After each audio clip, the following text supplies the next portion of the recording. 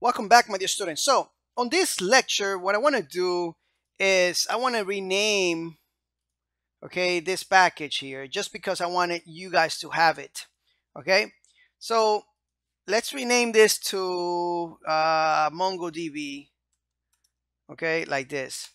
And once, if you see one of these files in your reference files and it doesn't have a no modules, just because it's just a lot of data there to be included, right?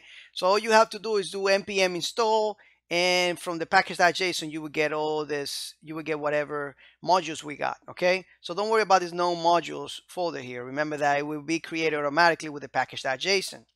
So anyway, so I want to create another folder very similar to this called Mongoose.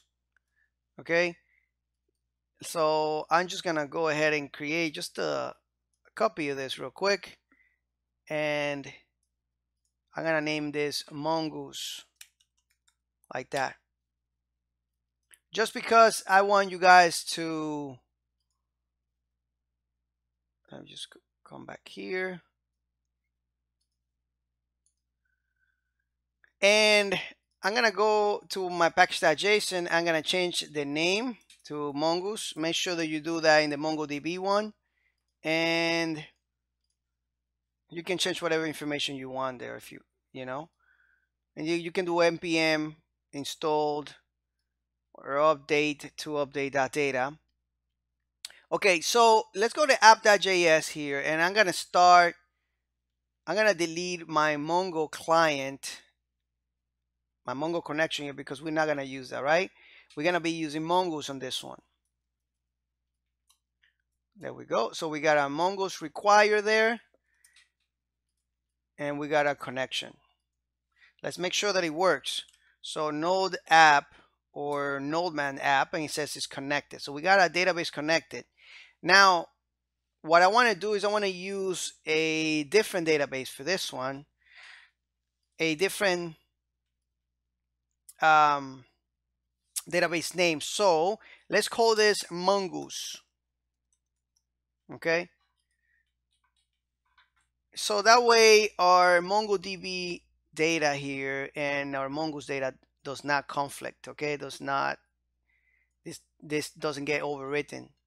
So we have this connection open with Mongoose, and we need to start creating our API, meaning that we need to start creating routes, so that way when we send calls from our postman, I thought I had it open here. So when we send calls from our postman, from the program that I told you to download in the last lecture, we are able to receive it in our application.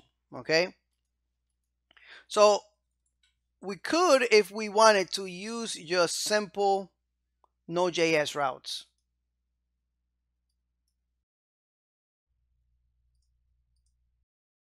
We are going to be using Express to create our routes, okay, our API. So I'm gonna do Control C. I'm gonna do npm install Express. Simple as that. Okay. So now that we have Express, we need to start requiring Express in our server and using it. But we're going to start doing that in the next lecture, because I also want to create a model of our data with Mongoose. Remember that Mongoose is a ODM, object database mapper, document mapper. And I told you I was not going to say that again, and you should already be accustomed to that term, right? So acronym. So we are going to require Express. We are going to create the routes using Express. But before we do that, we want to create a model, a definition for our data, because we don't want our data to be all over the place. We don't want any fields included in our database. Even though we are the ones making the call, we want to make sure that certain data is formatted in a certain way, so that everything is organized. And we're going to do that in the next lecture. Thank you so much, guys. See you then. So in this lecture, we are going to be creating the model, just because we want our data to be formatted in a different way. So in a specific way, let's go ahead and create a directory here called models. And inside this directory, we are going to be creating a model. And the model that we are going to be creating is something related to our database, right? For example, if I was creating a CMS, of course, the CMS has different features that I want to include, like, for example, categories, posts, messages, chats, or whatever. So our models are going to have those names of those collections that we want to deal with. For example, now in Mongoose, I want to deal with a collection called users. So I'm going to create a model. And now there are different ways of actually naming your models. I like to name my models with an uppercase user and all singular. Okay. So models are usually going to be singular in most languages, but you will see people writing it with a lowercase. It's up to you however you want to write it, depending where you come from, what specific language. But from my convention, from how I learned, I always uppercase the model, just to tell that this is a special file, right? I come from a PHP background, so we name our models with a uppercase there. So let's create a file. And now what we're going to be doing here is, the first thing is installing or requiring our Mongoose module. Okay, just like this. And now we need to create a definition for our data. Okay, so we use the Mongoose object, and we actually use this model method. Okay, and we're going to pass a couple parameters here. The first parameter that we are going to pass, that we can pass, is the name of our model. What name do you want to give it? Let's say, for example, I like to name my models the same name as the database, whatever the database is going to be.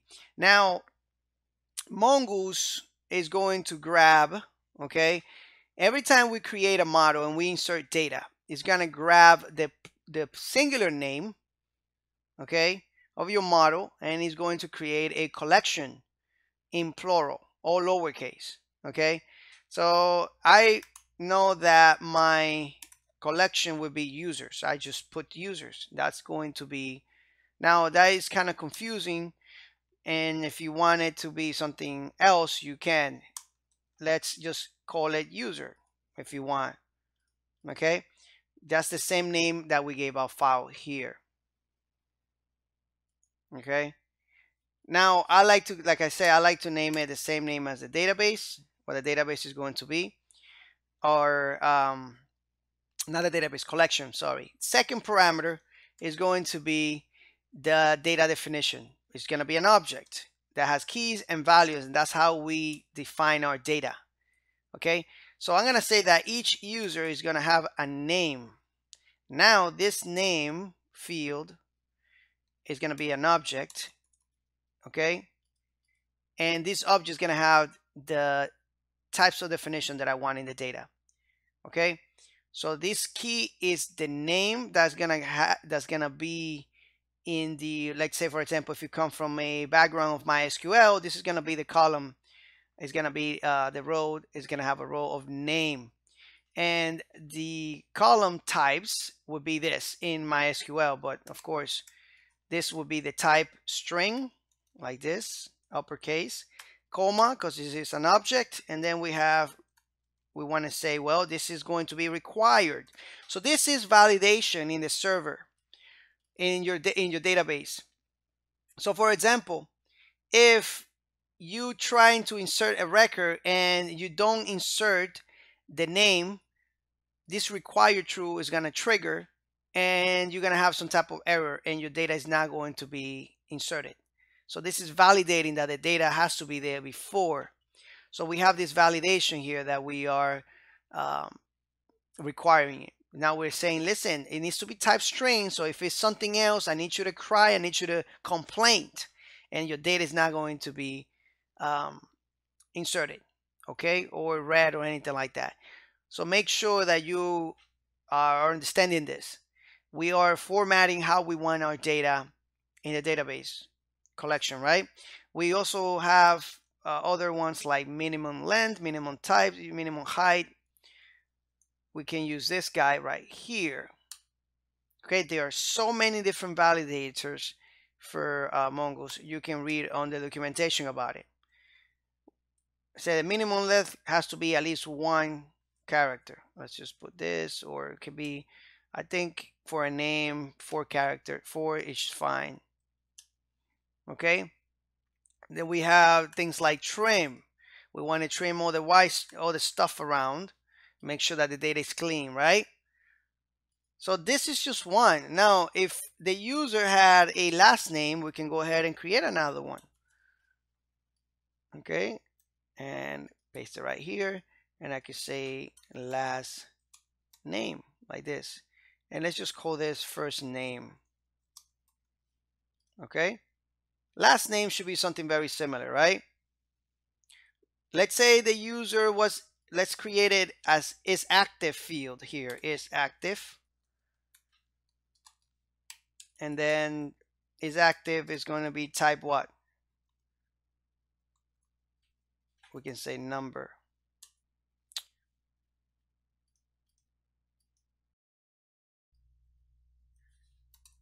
Number, okay, to be 0 or 1 or something like that, or we can say boolean for true and false like this, but remember uppercase. Okay,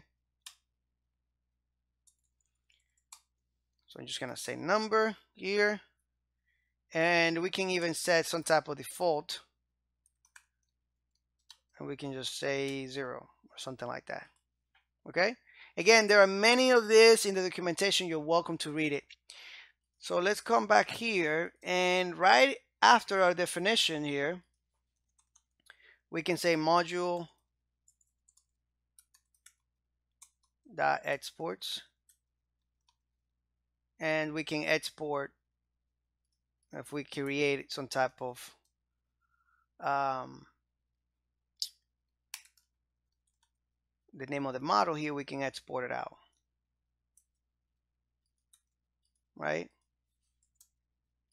Now, there is another way that I use, and this is just one way of doing it. We can go ahead and use the structure in here too if we wanted to, like that. Now,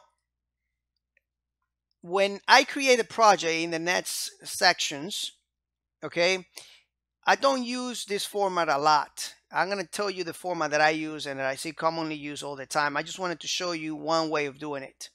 Okay, so you would go ahead and create. This is just the best way to understand it. Now that you understand how this works, remember that we are going to be pulling this module, this file, from another file that we are going to be using it. For example, we're going to be using it here in the server.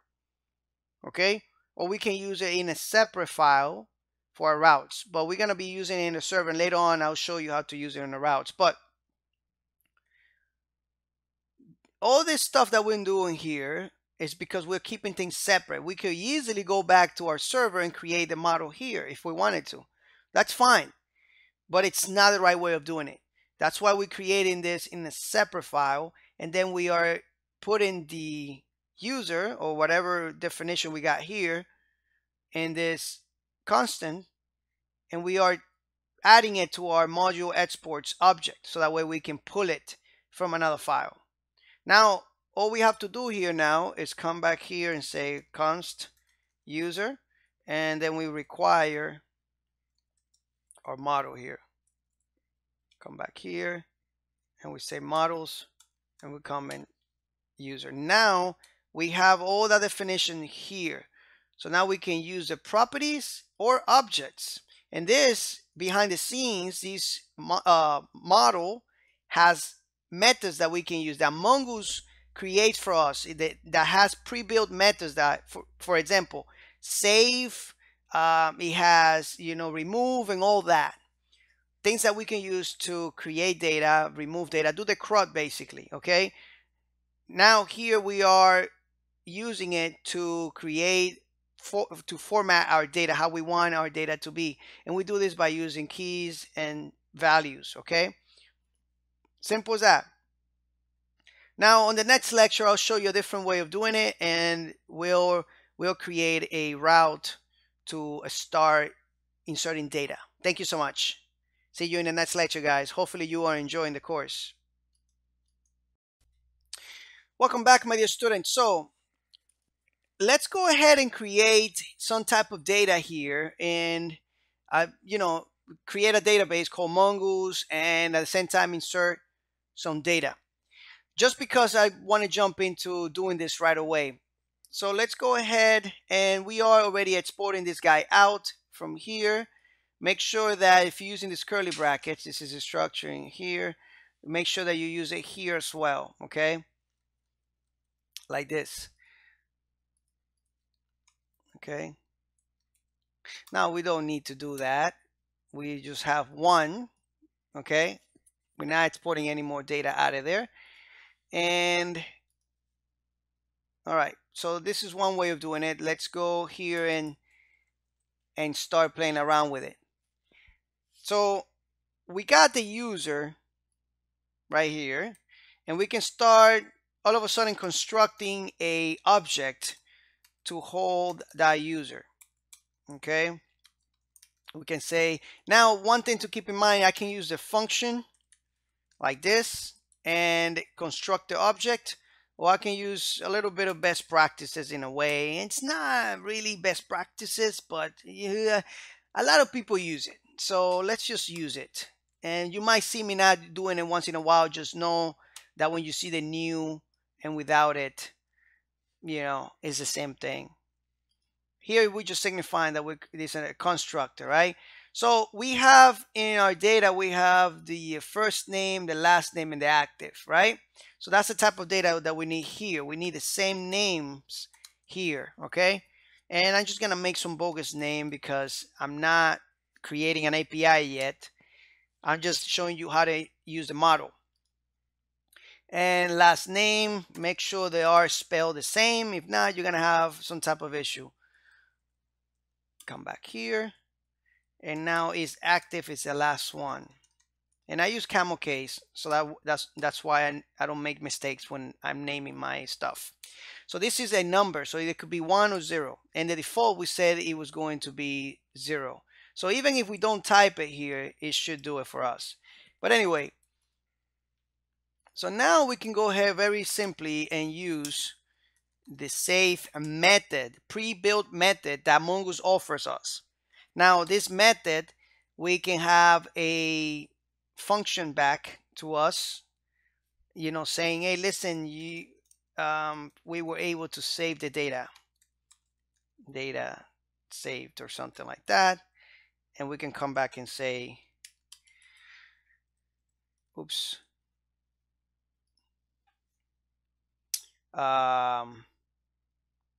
we have the function, okay, if error, return error or something like that, so that way application doesn't run anymore. If the data was saved, we want the data saved, right? Now let's turn our app on, nomon app, enter, and now you can see that it says connected and we got the data back here. Okay, so now if we go to our, what is this, the compass, we can check on the compass, turn our GUI on so that way we can see it. I'm gonna go and connect to it, and you can see that we have a collection or document here with our data. Our data was successfully inserted. Okay, now keep in mind that we don't have to use the GUI all the time. I just showed you how to use the GUI. Maybe in later lectures we're just gonna use the Mongo shell, and you're gonna see me using the Mongo shell. As a matter of fact, I'll probably create a lecture about the Mongo shell in the next lectures. Thank you so much, guys. And as you can see, we were able to use the model that we created here. We have a definition. Just a quick note here. Remember that we are using these validators. For example, if the first name was not included and we put an empty space here and we try to execute this, you see that it says connected. Okay, Now this is giving me a warning, and let me tell you why it's giving me a warning. This warning has to do with Mongo promises. If I'm using a promise, which I'm not here, it's telling me to plug in our own promises because Mongo is not supporting that promise. They don't have a promise library. Before, back in the day, they did. They don't anymore. So we have to plug in our own promises library, and we will do that in the next lecture. But as you can see, let's go ahead and change the data to Diaz. Okay. Now when we come here and we refresh, there is no data. Okay, our data is not being inputted there. It's nothing there. So let's return here some type of console.log error, and let's see if we can see that error message. Come back here, and now you can see that error. You see that? What it's saying here is first name, the validator error, path name, first name is required. Okay, and I hope you see how this works. Okay, it's saying that it's supposed to be a minimum length, and that is the first name. So if I say something like Ed and I come back here, we're gonna get another error here, and it says first name E is shorter than the minimum allowed length. Okay, pretty cool stuff. So as you can see, this was good. Now is active. If I don't include is active and I try to do this, it's gonna get another error. But if I do, let's say Jose, and I do this, it says, okay, listen, I was able to insert it, everything went good, and is active by default. Okay, is going to be 0. Hope you've seen that. See how easy that was? Anyway, if you have any doubts, let me know and I will clear them out for you in the discussions. Thank you so much, guys, and I hope you're learning a lot. I hope you're really excited. I see you in the next lecture. Welcome, my dear students. So I hope you guys are really having an awesome day. Are you guys ready? All right, so let's do it, guys. Come on, come on. So here's the deal. In Node.js, there's a lot of way of doing things. That confuses people a lot because people that come from a background of very organized, you know, tools or very organized programming languages get very confused when they come here because there are so many different ways of doing things using JavaScript, right? That it's confusing, right? For example, what I'm about to show you in this lecture right here could be a little bit confusing. Now, I show you one way of exporting the model out. I'm going to show you another way, just because this is the way that is meant to be in the documentation. Not the way that you're seeing here right now. The way that I'm going to show you now is the way that I see it all the time in the documentation. So I want to show it to you. Okay? So the way we do this, you know, in the modern applications, and then maybe they'll change it later on, and let me know if they change it. I will change the course as well, is that we go here from the Mongoose and we export or import the schema. And let me show you what I mean. I'm going to name it schema because that's the name. And you can name it whatever we want because in reality, we are creating a const, a variable, right? So we export this guy, this object from here. Okay. And then instead of having this here, this model, I'll show you what we have. We have this user, and I like to name it user schema like this. Okay, that's how I like to name my models, my schema, with uppercase first word and uppercase second word. You're also gonna see it like this. So you're welcome to do it however you want. Okay, this is what gets really confusing in Node.js, right? There is really little organization when it comes to convention. A lot of people use many different things. I like to go by what I know, how I program, you know, in all these years, or how I see the documentation.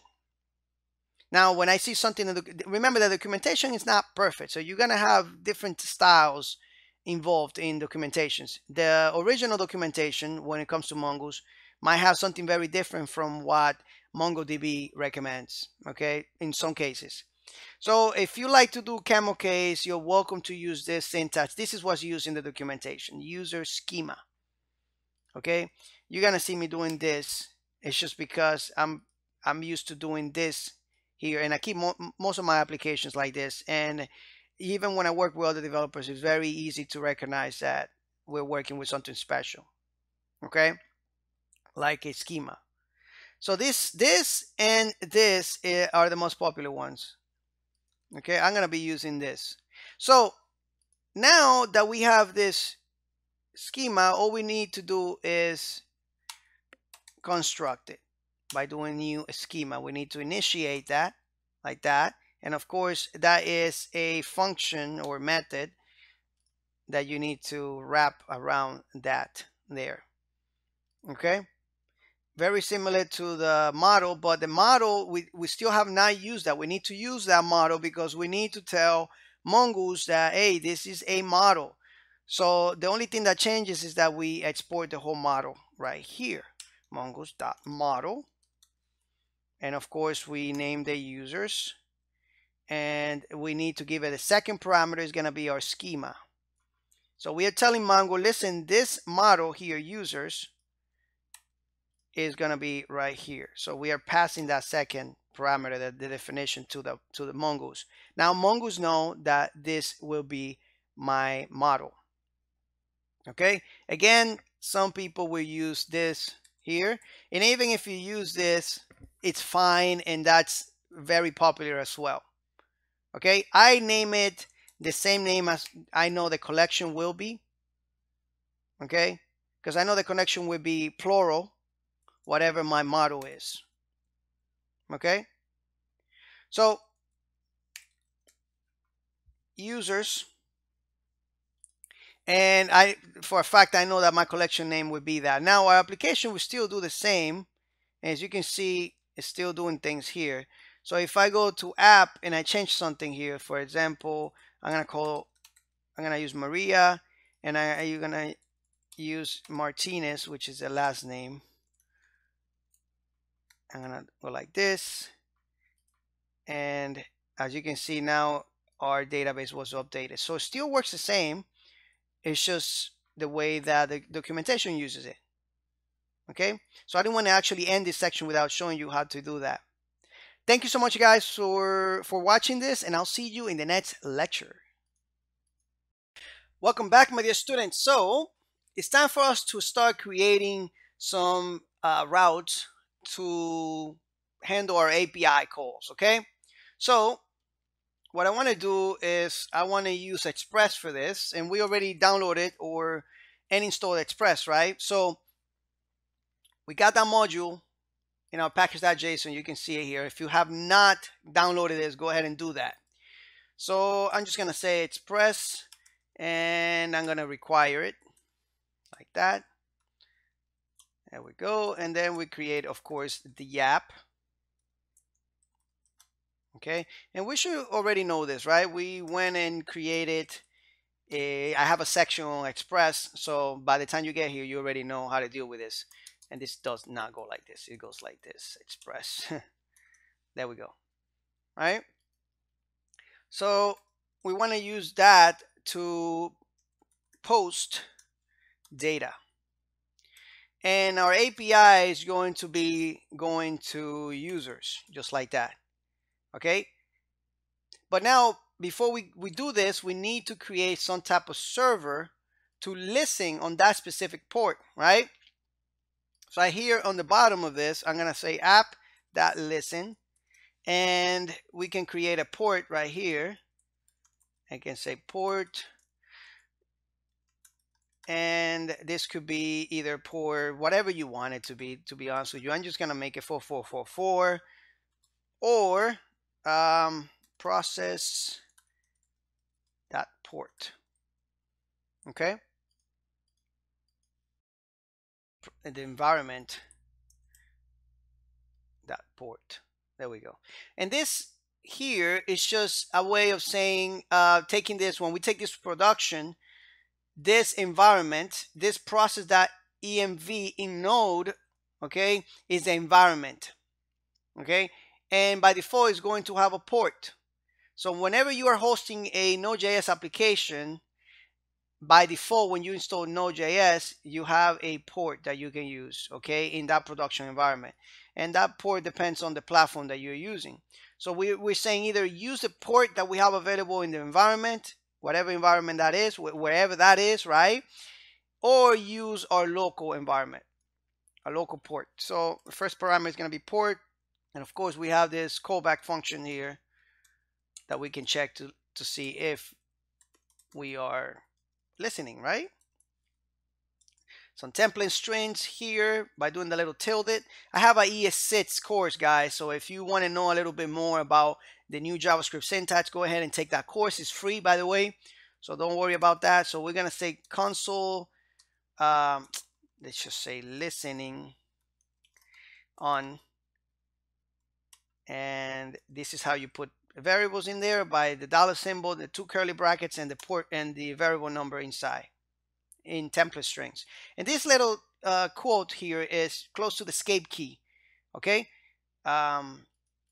you press that there, and that should give you that, right? So let's go ahead and run this. And of course, it's still inserting data. We don't want it to be doing that. So let's just comment this out and let's see what NodeMon is saying. It's saying listening on port 44. And as you can see here, the first thing that we see is that is listening. That's the first code that's being executed. And then we're getting the connected. Okay, just because the database is just going to take a little bit more time to connect. So that's pretty cool. We're not using that right now. Okay, so the first part is creating this, installing Express, requiring Express, setting up Express here, and then listening to the port before we start getting into the routes. So let's start creating the routes on the next lecture. Welcome back, my dear student. I hope you guys are doing really good today, okay? And if you're not, don't worry. I'm here to cheer you up and show you some coding in Node.js. So we have a functionality of listening to whatever request we send to port 4444. Great. So now we have this server that is listening. So now every time we visit that, we are going to see a page that is not working because we don't have nothing responding back to that, right? So we need to start creating routes. So right here, I'm going to start creating a route called get, just because I want to have something there. So let's just put something in the root by doing this. And we are going to have, of course, the requests and the response back. Always going to have those two there available. And we can just send res send. So the response, and we're going to send, we can send a whole HTML page if we wanted to here using template strings, just to let you know. Okay, we're not going to do that. We're just going to say root. Okay, and if I go to port 4444 localhost, oops, that was only 3 4s.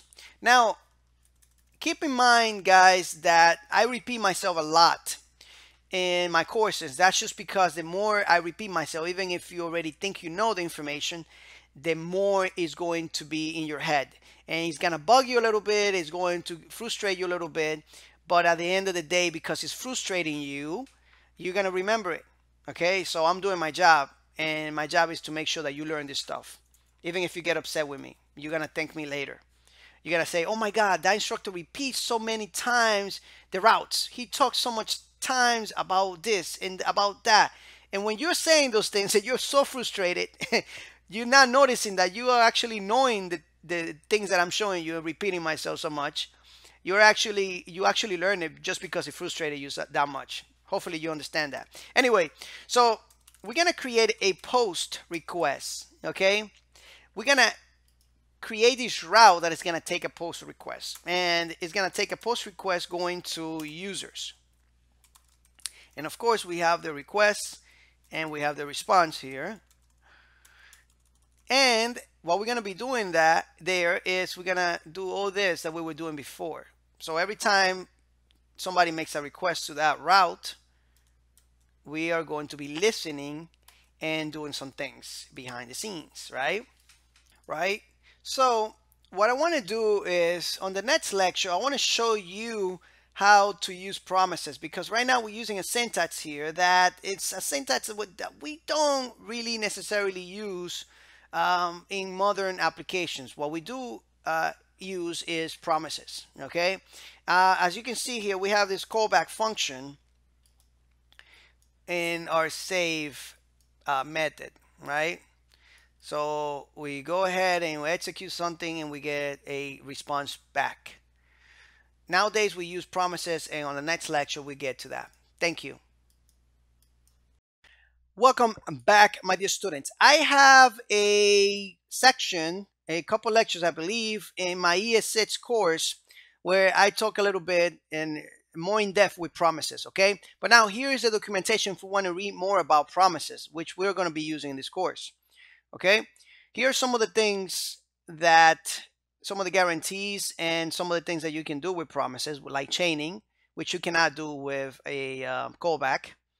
Okay, so as you can see, we can chain them indefinitely, right? And there are a lot of ways of doing it. Now they have a whole bunch of advantages. As you can see here, it will never be called before the completion of the current run. Callbacks added with a dot after it says. Read about it a little bit and learn it if you want to use it properly. But now I'm going to show you how to use it properly in this course anyway. So basically, the promises are much like callbacks with a couple more perks. Okay, basically we're sending some data, we wait for the response, right, and we get that. So instead of using this outdated code, I'm not going to say outdated because there are some uses to it. I like to use promises. So instead of waiting for a callback here, we can chain the promise. Now, we can't really use a promise with Mongoose yet because Mongoose by default right now in this current version, and I believe I'm using version 4.13, maybe you're using a later version of Mongoose, it doesn't take promises. So we need to add promises to Mongoose. Mongoose used to have their own library for promises back in the day. They don't support it anymore as of this version. Maybe they will in the future. Let me know if I have to change this lecture. Okay, so what we're gonna do is we're gonna add to this here mongoose.promise. We're gonna add the global promise that we use for our ES6, which is a global. Remember, this is the global object promise. Same name, same everything. And that's all we got to do for that. Come down here and start using it. Okay, so instead of using the callback, we're using then. Okay, and we just can say save user because that's what we're gonna get back. Because this then statement is like execute. Without this then here, this dot save would not work. You're gonna need to attach some type of callback or the then here. Okay, so the then is like execute, and I believe you can still do it like this with the each exec function. Okay, so we can say console.log saved user. Let's go ahead and try to use our API to save this data into the database. Right now, what do we got? We got Mongoose, we got one user. We got two users, Jose Diaz and Maria. No, actually Edwin Diaz. Okay, let's insert Maria Martinez, and we don't have Maria here. We have Jose Diaz, which is my brother. I'm joking, guys. This is, I don't know who Jose is, but I'm pretty sure he's taking my class. Anyway, let's go ahead and grab Postman, and that was my compass, by the way, our GUI for our database, guys. Come on, wake up if you're falling asleep. I know it's late for you, but wake up. All right, so we're gonna grab Postman. We're gonna make an API request. Okay, so I'm just gonna make a post request, and I'm gonna make it to 44 44 posts. Let me see if that's what I got there. I believe it's users actually. What am I doing? Users. So that's gonna make a post request there. Now, once we make that post request, this is going to be created and send.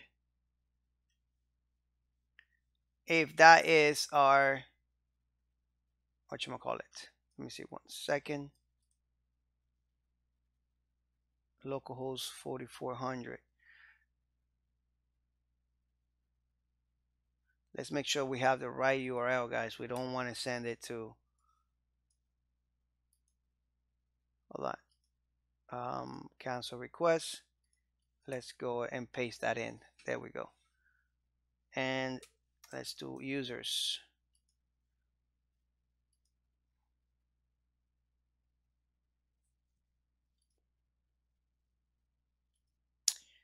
We need to create a new request actually. So let's, I'm already including some stuff here that it's preset it. So what I'm gonna do is I'm gonna delete all this that I got here, and I'm gonna start from scratch, okay? Now, most of the time, what we're gonna do is we're gonna insert data in Postman and do it that way, okay? So it's a post request, and let's see if I can. All right. Let's see if what we get when we do get. That we get root, as you can see there. Now we need to do a post, and I believe our data was saved already. I'm gonna tell you why we're not getting anything back. It just keeps hanging there, but our data was saved. I'm pretty sure of it. Let me just take this down here. It was saved already. I'll show you. Refresh, and you see it was saved a couple times.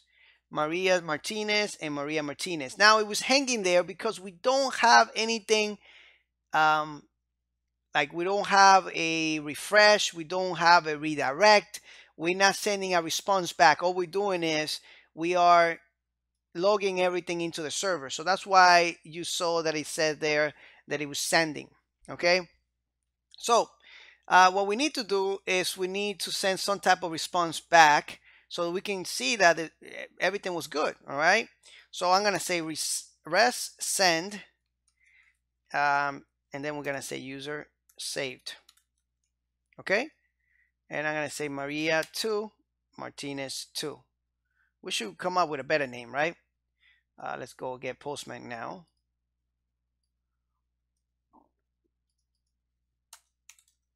Users send, and you can see that it says user saved. Okay, so now we could, if we wanted to, actually use Postman to insert data in our database.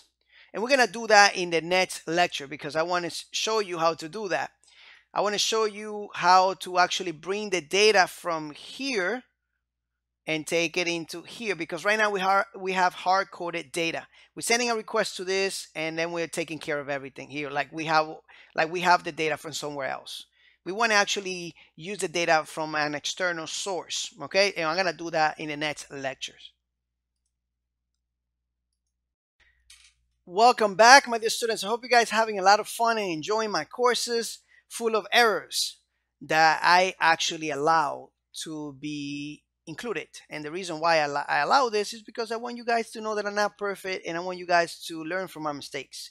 I know some of you don't like that, but I do, because you learned from my mistakes. But anyway, so let's do this. So on the last lecture, we saw that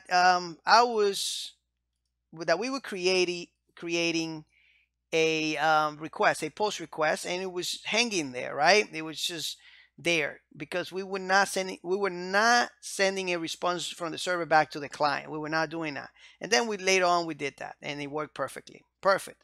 But now I'm going to show you how to take data from here, all right, from an external source, and insert it in the database like it's supposed to be. But before we do that, we need to actually use another module, okay? And you've probably seen this module already. It's called the body parser. We need to install that. We need to parse post data. So let's go ahead and play around with this, okay, and see if we are able, okay, how can we take data from an external source and insert it in here, okay? There are two ways of doing this. Either we can accept this in the URL parameter, or we can take a post. Now, the safest way of doing it is by doing a post data. But in order for us to do that, we need something to parse the post data. Node.js by default doesn't have that ability. We need to download some type of module. And remember, we're going to be using this guy here to do that, okay? But we got to tell it what type of data we want to send, okay?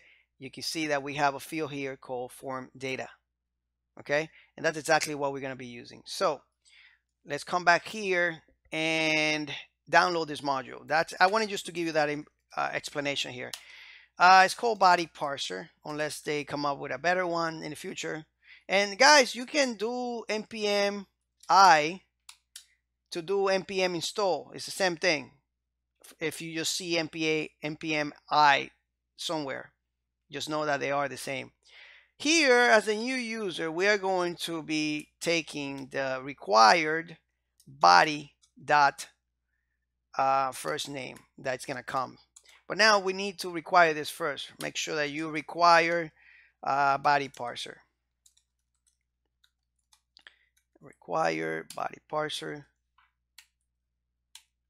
And it's called body parser, like that. Let's try to actually use this real quick. So let's come back here and say app use to install this in the middleware, and we're going to say body parser, okay, and we're going to say that JSON. This is a method that is going to allow us to send JSON data to it, okay. Now we do have another method that we can use, is app.use. Let's just install it here, and we can say body parser. And now this here, the URL encoded, okay, method, is going to take this object that is going to have different options, okay. And these options here is to either say I want, when it's the extended option, when it's false, it could take a object with keys and values, or when it's true, it takes any type of encoded bodies, okay. Now we're not going to get into that. That's just a lot of technicalities here. Just know that right now we are able to get this property called body attached to the request when we are using the body parser, okay. And we are expecting a first name, and we are also expecting a last name, right? Body last name, simple as that. And of course this is an object, so we are expecting a active. That's optional, remember. And we can just say request body dot is active, okay. So now what I want you to do, and I'm going to do this in the next lecture, but what I want you to do is send a request here. Find a way to send a request, and when you send a request, I want you to be feeling very happy if you've successfully create a request and get some type of data, which you should be able to get something like that. You might want to change it if you have a different result. Use it saved by me, so that way you know that new response was new, okay. So go ahead and do that. On the next lecture we'll finish it up. Thank you so much. Welcome back, my dear students. How are you guys doing today? You guys are doing all right? Drinking a little bit of my coffee here. So are you guys ready? All right, let's do it. So here is where we were last time, right? We created some of these properties here that we are getting from the request, so that we're supposed to get from the request as a post data because we have installed this body parser here, right? This body parser feature that we are including in the middleware is supposed to add this body object that's going to have our properties coming from the form, from that request. Now, how is this supposed to work with Postman? In Postman, we make a post request to whatever route, okay? And I'll create some type of route here. Let me see if I have it in my HTTP. Should work like this as well.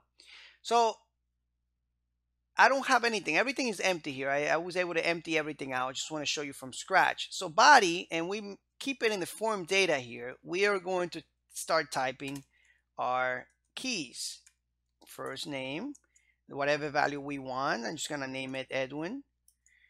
And the last name, remember they have to be the same as what you got in your model. Okay, I don't have to have codes here.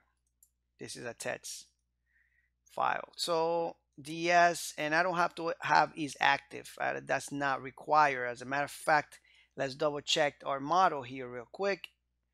And is active is not required. So if I put require and I don't send that data, then it's going to give me an error. Okay. As a matter of fact, I should show you how to do that. Let me go back here to app. Now keep in mind that those validations are going to show in the server. If we want to catch those validations, for example, if I send a request and the first name is not there, I have no way of catching that error. I can see it in the server, but that doesn't really help us out, right? So I can attach a catch here, catch, and catch that error like that. I'm not making this up. This is how it is. Okay. And then I can do whatever I want. I can go ahead and send a status, let's say 500 or 404, like that. And I can send the error, or I can send user not saved because, and then I can attach the error if I wanted to. Okay. Just to keep informed, there are a lot of status codes and you can search really easily for them. Status code node or something like that. You can go to my best friend here, and Google's always has really cool documentation all over the place, right? So as you can see here, here are some of the statuses that you can set. Okay.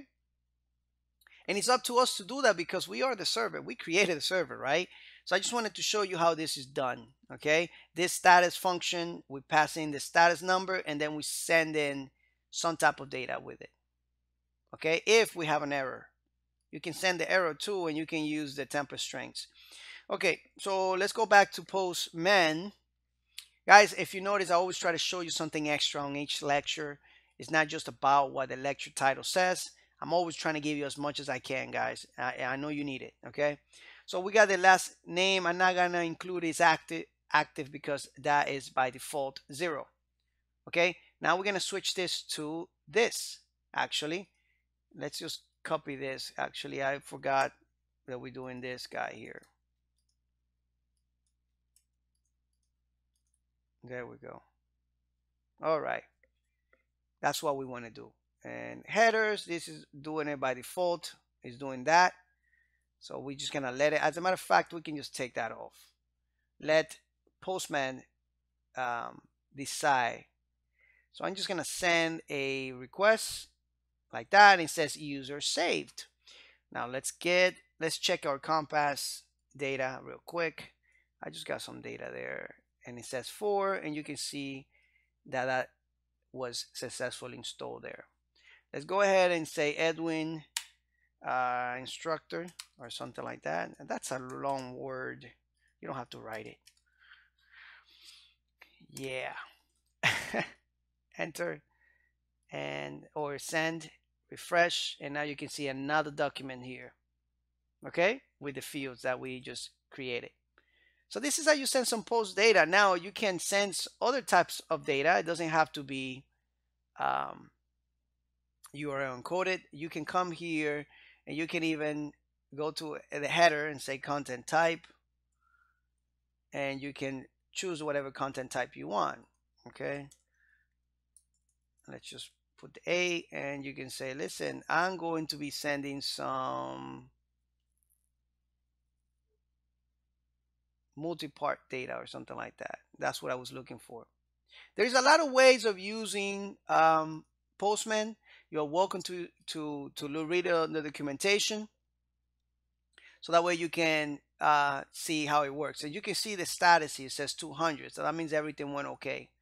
I'm not gonna go into details how Postman works 100%. I'm just gonna show you how to deal with APIs a little bit, and show you how to create some environments, which we're gonna be doing that. Okay. As a matter of fact, let's do it right now. Let's just save an environment here, and the request name we can say this is Mongoose API post, just like that. You can, I mean, put the description here. I just like to leave it like that. And you can create a folder if you like. I would just create a collection. Okay. And my collection could be whatever I want it to be. Okay. Let's just say Mongoose here. Okay. And enter. And now you can see the collection there and the API. Now, let's come back here real quick. Let's rename this and let's just call it post. Post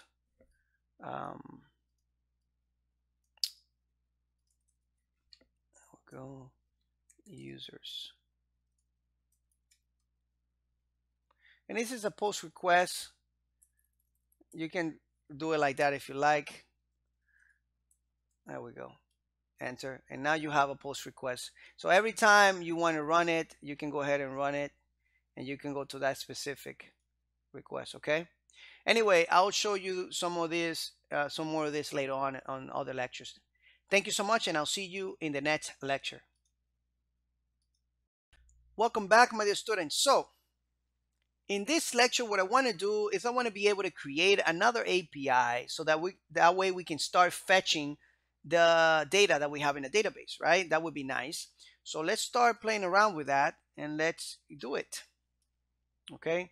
So we have this post here, and let's just make sure that we create this right here. Now we're gonna do a get request because we're trying to go by the CRUD. So we create, read, okay, and now we're just gonna do a get request, and they could have the same name as long as the request is different. Okay, and let's do request and the response, and now we need to loop. We need to grab our user and we need to find something. So remember that Mongoose has methods that we can use to manipulate our data. So I can say user find one. This is to find a specific, not record, but document. Or record, you can call it record if you want. But if I want to find all, I can just pass a empty object here and say, well, use my promises. And then I can say all the users will come back to this. And now this is not, I'm not making this up. This is how it works. You pass that empty because you don't really want to put any constraints. You just want all the data back. And then we execute that. Okay. And then we can just go ahead and send that res.send. And we send those users here like this. Okay. Simple as that. So let's go back and see what we get when we try to fetch that. Let's go and say get, and we're not going to change anything here. Body, headers, results. let's go and actually let's all add a new one. Let's just go back and let's add a new tab here, and it's gonna be a get. It's gonna go to that same. We're not gonna have any headers or any bodies or anything like that. And we're gonna send, and now you can see all the data. Okay, you see that we have this array of objects. Okay, and they come in order. As you can see, they all come in order. And this is how you can fetch data. Now our APIs is working beautifully. Remember that we don't always have to send it to send the data. We can do all the things with it. This is just for me to show you how this works. Okay, you can send that, and you can also remember that you can put some type of status. You can even send your status if you wanted to. You can send, even though we got the status here, it says 200. You're welcome to actually include the status if you want to. A lot of people do that. Status, just to let everybody know that that works. And we can say users here. Okay. And now, same thing. Okay. But now Postman, remember that Postman is the one doing this for us. Perfect. So thank you so much for watching, guys. And this is how you make a GET request using Postman. We are getting through our API. The next one would be, let me see, we are creating, reading, and the next one should be update. So it should be pretty fun. Why don't you try to do that yourself? I know, it's kind of hard, and I'll show you how to do it in the next lecture. Take care, guys. Hi, welcome back, my dear students. So on this lecture here, we're going to continue with the CRUD, create, read, and update is the next one. Now, this is just a little bit harder than the rest of the APIs that we are creating. Now, we are following conventions with REST APIs. We are using very good conventions here. And we need to stay on track. So we could easily create a route, a GET request that will update anything in our database. That we can even create a GET request that will update, that will create, that will fetch data, that can do anything. And you know, we don't have to really use these verbs that I'm using right here. Like right now, we got this GET request to get data, to fetch data. We got this post request. We can do everything we post if we wanted to. Okay, or everything we get. Remember that what we're doing here can be done anyway, all right? Unless, right, you are receiving everything on the URL, or you are receiving everything in the form. It really doesn't matter. What matters is what we do here. But because we're respecting best practices, we're using names, verbs, okay, like get, post, put, patch, or delete. And this lecture here, we're going to talk a little bit about patch. There is patch or put, and I don't know if you saw that in the Postman. So let's go back to Postman real quick, and let me show you that. If I can get it, that would be nice. So here, if I click on here, you can see that it says put or patch. Now let me explain to you the differences. When you put something, you need to specify all the fields that you have in your model with Mongoose, okay? And this is just in general. Every time you send a put request, you need to replace all the data. When you do patch, you can just say, listen, I just want to patch the first name. I don't, and then you don't need to send the rest. Okay? So when you want to patch something, just send the data that you want to patch. You don't have to go ahead and send everything else. Since we just have one field, which is name, that's exactly, that's the only field we got, right? Actually, we have a couple. Okay? We can send a patch request for first name if we wanted to. Okay? So that's super easy to do. What we can do is go say patch.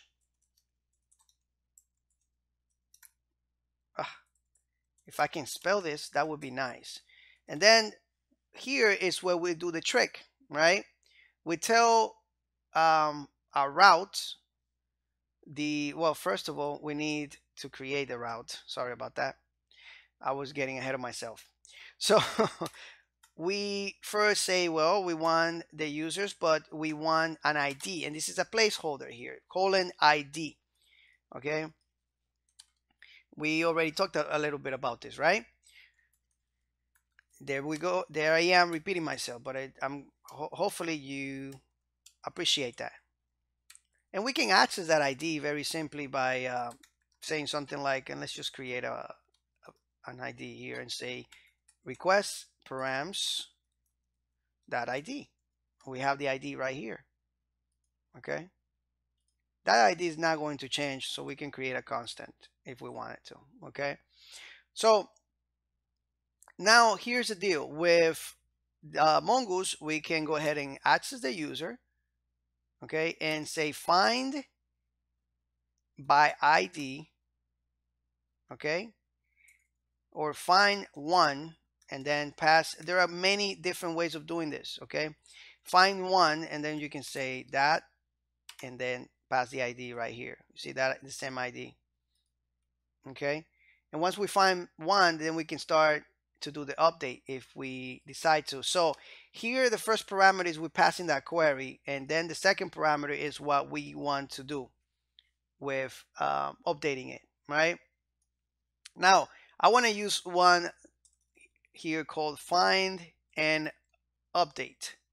Let's call find by ID and update. Okay, and here I'm going to be using the operator, the update operator set, and then we are going to be setting the name, and then that's just another object here, setting the name to whatever comes from the request. Right right now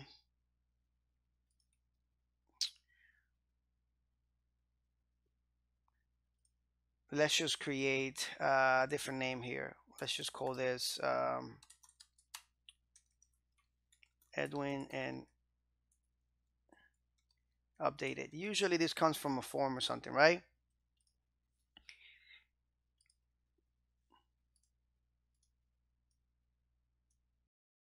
Get it from the form. Sorry about that. Let's just get it from the form request.body. We can do that request on Postman. I forgot I was using Postman.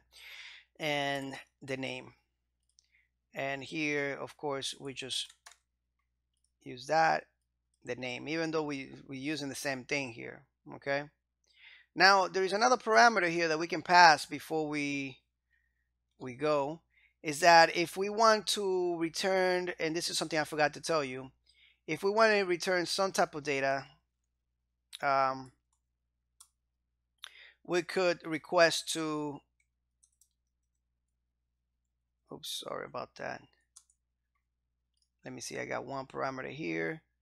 Oh, this parameter here, we can set this to new, and when we say true, what we get in return is the new updated object. Okay, back in the MongoDB side, let me show you real quick, and that's something that I forgot to mention. Let me open this up real quick. Here I paused the video because it took me a little while to find it.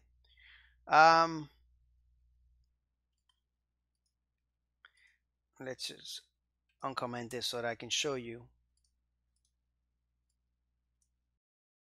Here is simple. We create another parameter here and we send return, and let me see if I can find it in my IDE. All right, and hopefully I remember, is return original, and we can set this to true here, I mean false, so that way when we get back, and there we go again, me messing up with this, it's actually here. This is where we put that.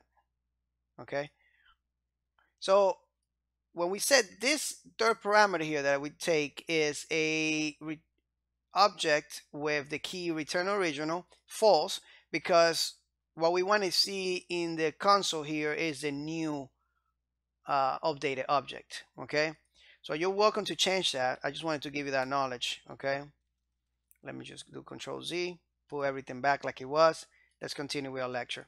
So this new true is just a little different, but it does the same thing. Okay, so we're getting basically the new updated object here. Okay, simple as that. So let's come back here. Now that we're done with that, we attach a then. Let's just attach it on the next line here. And we say saved user. Okay.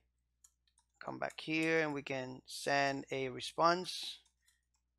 And we can say user saved or something like that.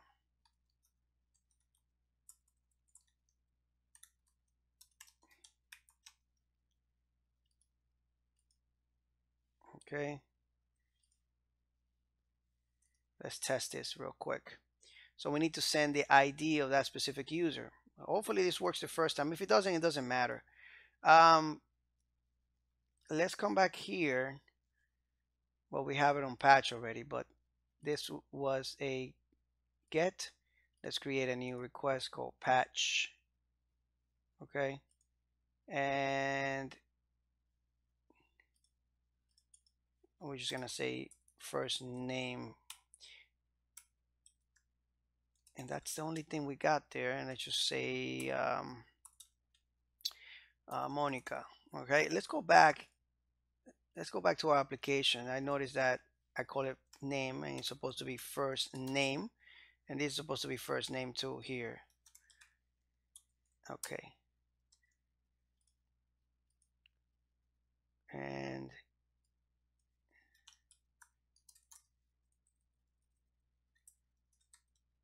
there we go. Okay. Let's go back here to post. Just double checking. Okay. Let's go back here to post. And we got a new tab. Go in here and we have that request. Now, what we don't have is the ID, right? So we need to send that ID and we're expecting that ID on the URL. So I'm going to come here, I'm going to copy this and I'm going to pass the ID of one of these guys. So the first one, this with the ID of 383 Apple 8 should change, okay, to Monica. Enter. And now it says user saved by patch. Let's go back here to our get request and let's send it again. And you can see now that that is changed. And we only changed the first name, as you can see. One thing that I wanted to keep you aware of is that the reason why we're using this find by ID and update here is so that we don't have to actually query our database like this. We can just pass the ID. Okay. Now, and if I have I changed this. I don't know if I did this before back in another lecture.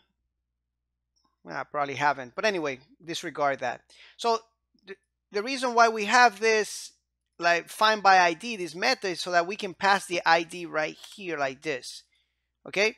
So we don't have to do that, send the object or anything like that. It works the same, but of course it's easier to do it like this. And of course you can go ahead and create this and you don't have to create all that there as well. Now, I like to make it just clean like this. So let's go and do this again like that. And let's go back to post. Okay, to do a patch here. And let's just send that request. And you can see it says user saved by patch again. Okay, so in the next lecture, we'll continue. One thing that I want to do here just before this is over, and as a matter of fact, let's do it in the next lecture, and that is setting different environments. Just because we already have post here, so I already showed you how to do that, but on the next lecture we'll do that, and we'll continue with the next method or the next part of the CRUD, which is update, and which is the same thing. okay, as patch. It's basically the same thing. But remember, patch is when you want to just patch something, when you just want to update one part of your fields, and put is when you want to replace the whole thing. So when we use put, we make sure that we have all the data. All the data is being replaced. Anyway, see you in the next lecture, guys. Welcome back, my dear students. So it's time for us to start creating the put route API. So I'm gonna grab Postman here. I'm just gonna create a request real quick. So let's go and create this request, and let's go and duplicate. And I'm gonna rename this to something like put. I forgot to put that in the patch. A little hyphen right here. Okay, so that's basically the same thing, but make sure you save it. Now is put request. Basically the same thing, guys. Same thing. But we're gonna add the last name here. And Monica put Monica last name. I'm just gonna, it's not Monican. Let's just put first name here. Okay. I'm not gonna send the request because we don't have that route yet. So what I'm gonna do is I'm gonna go and create a, make sure that you comment this out if you're gonna use the same route name and the same route URL, I mean, and we're gonna say something like put, right? Now we can use this, right? What do you think we're gonna get if we do that? Well, come back here and we send it, and it says, hey, it was saved. I'm gonna grab my compass GUI, and I come here and Monica first name, and he left the last name. Let's come back here. Of course, we left the last name because we did not get the last name. You see, these things would do the same thing, guys. It's just that by following convention best practices, we create either a patch request or a put request. But once the data is in here, you can do this anything you want. Okay? We are following conventions, we're following best practices, and that's why we have to name it like this. Okay? Some of these things may do different things behind the scenes, you know, and depending on which, you know, programming language you're using, which API you're using, it might work a little bit different, but the concept is all the same. When you are have the patch, you're patching, and when you do put, you're putting something new, right? Replacing it. So anyway, so we basically do the same thing, but I want to show you another way of doing the put request. Okay, so we're going to be placing the last name. First of all, let's fix this real quick, and we're gonna say last name, right? And we come here and we say last name and last name. And now let's go to Postman, send that request again. Okay, now let's go to Compass and let's refresh, and you can see that that's there now. Okay, all right, pretty cool stuff. Let's go ahead and learn to do this in a different way. Okay, I'm gonna copy that and I'm gonna paste it down here. I told you in Node.js there's so many different ways of doing things, especially when there are so many different with JavaScript, right? Especially when there are so many different modules. So what I'm gonna do is I'm going to take all that out, and I'm gonna use find one, and this is going to take the query and of course the ID. And once I find that specific ID, I'm gonna bring it down here like this. I mean that specific document. I'm gonna bring it down. I actually have the let's just do it from scratch here. Then we bring down the what is the user,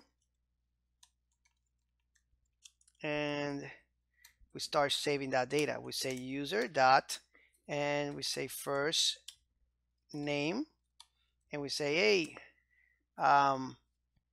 we're gonna get this first name from the form, here, and we're gonna get the last name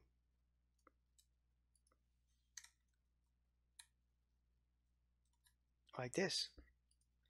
We don't need that in there. So, as a matter of fact, let's do a little cleaner. Take that in there and just put it right here. Okay. Look at that. Now, once we have that, we got to go and say, well, I want you to save because the user is not saved.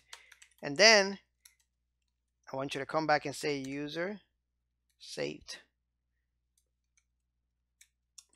Now that's going to bring the user that was saved back to us. And we can say res.send, and then we can say user saved there. Okay. Now let's go back and see how we can do this, how we can send a request.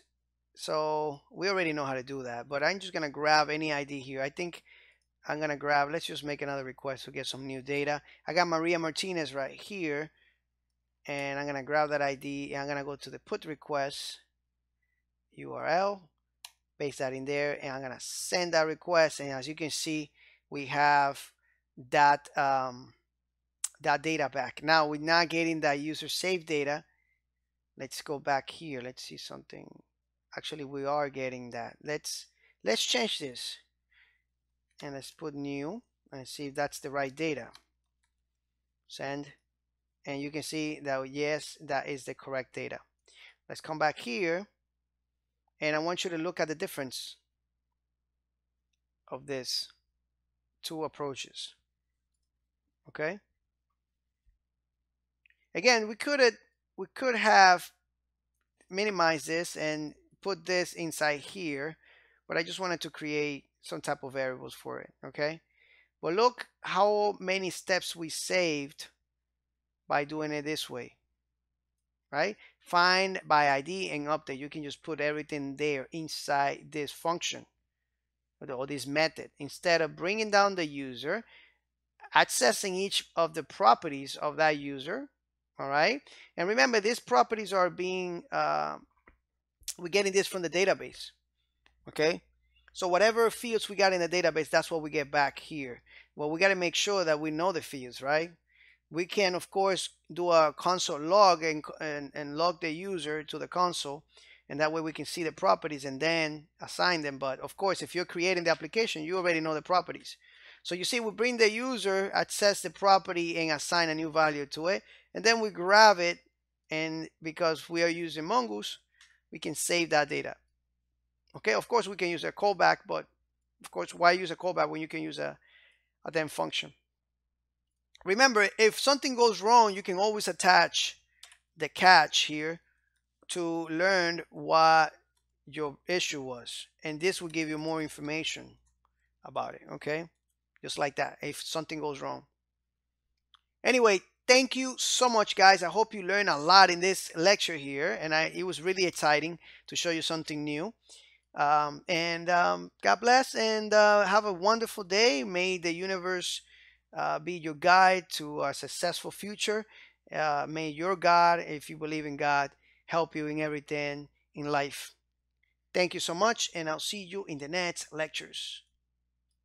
Welcome back, my dear students. You guys are ready? All right, let's do it.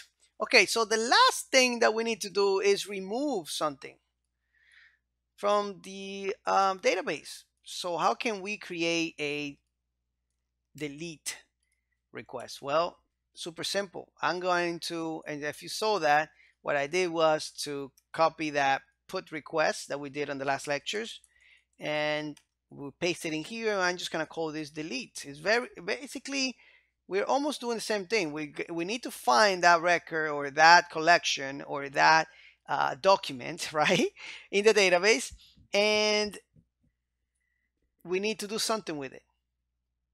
Now I'll show you how to do this. This is very easy. Okay, once you can do it very similar to this. Once you find that document, you can go ahead and call a delete method on it, or you can just do it from here. Find one, and what do you think the name is going to be? Find one And come on, guys, look it up in the documentation. Let me just delete this from and do it. Let's do it from scratch. Okay, so I'm going to say user dot, and we can even use remove. Let's just do something real quick. Let's find that user, and once we find that user, why don't we just call the user remove just to show you that this can be done. Okay, just like that, just to show you one way of doing it, and then I'll go ahead and show you the other way. Let's go to Postman real quick here, and let's duplicate this, and let's well, let's rename it to delete. Oops. Excuse me. I believe Mongoose has a remove instead of delete method. If my memory serves me correctly, sorry about that again. There we go. We're going to save it. Now we found our document, which is this guy right here, Monica first name. And now we need to remove it. Let's send a delete request and see if that works. Let's first of all, let's go and make sure that we are responding back. So once that user is removed, we can say resend, send. Well, let's come back here and we attach a then call user removed.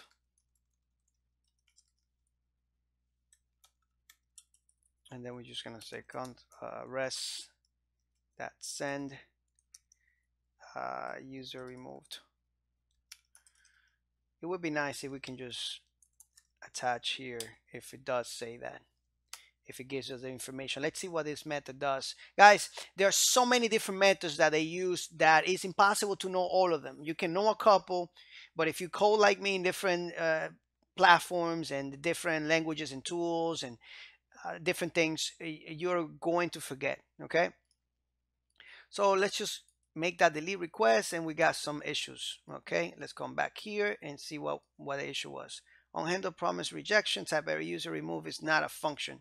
So it looks like user removed, it's not working 100%. Okay, we found a user, and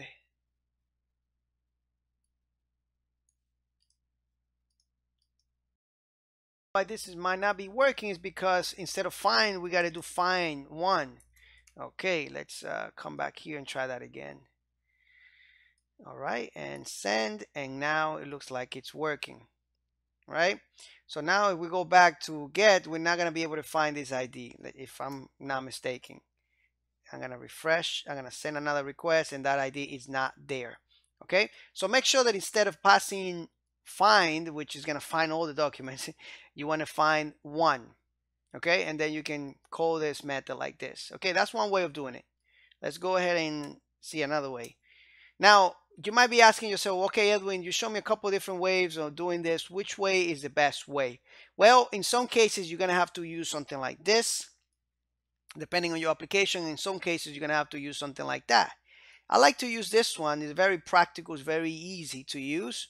But you're going to see me using something like this once in a while. Okay, I switch it up because I don't want to forget what I'm learning. And it really, if you are using this type of syntax, make sure you stick to it throughout your whole application. You don't want to confuse any other developers. Anyway, we delete. We only got this one. So we found the document and we applied another method in there. And then we can save some time by using find one. I believe is find and remove.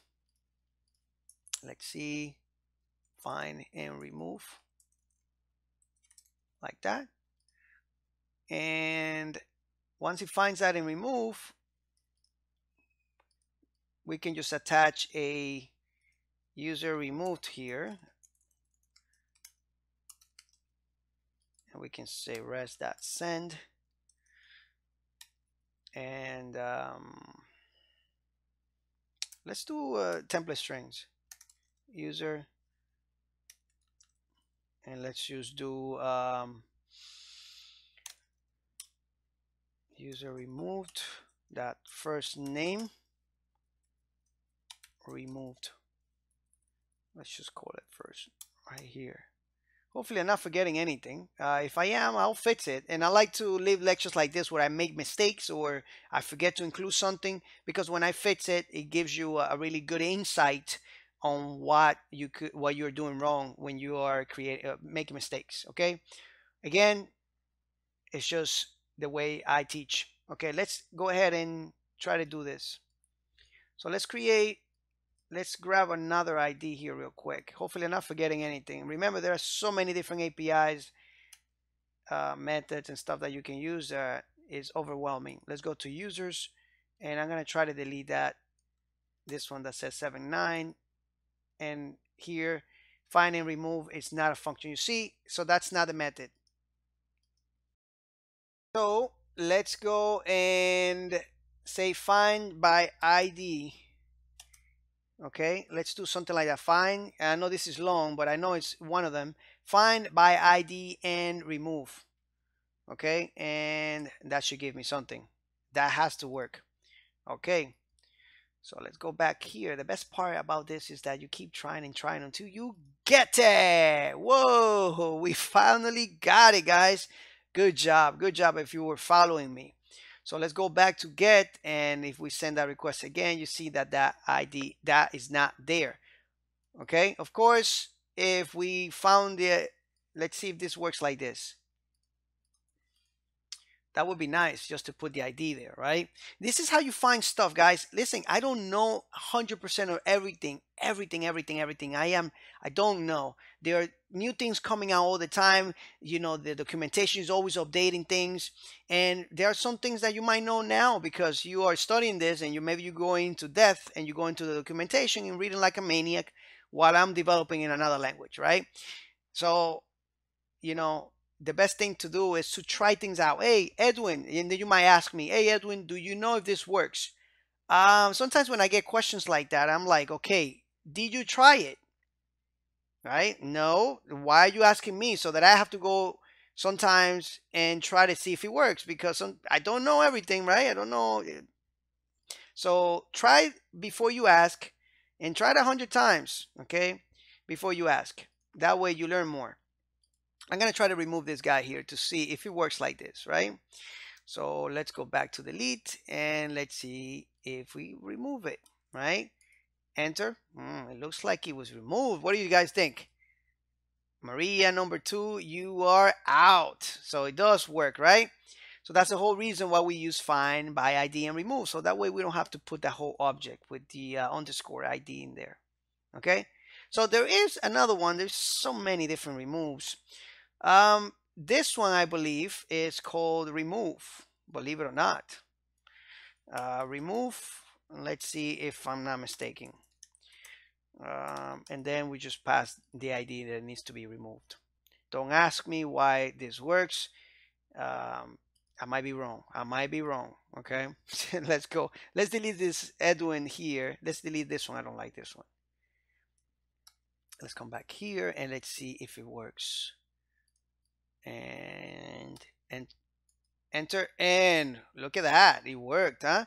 There's so many to remember, guys, so many that you're gonna forget one. So the best thing to do is practice, okay? Now I'm gonna do Command Z, because I want to leave this like this, find by ID and remove. Actually, it was fine there. We got one above. So anyway, guys, I hope you enjoyed this lecture, and if you have any questions, go ahead and ask it in the discussions. I'm here to serve you. It's my job to answer your questions related to our course. And if I can help you in anything else, please send me a private message. I'm here for you. Thank you so much, guys. See you in the next lectures.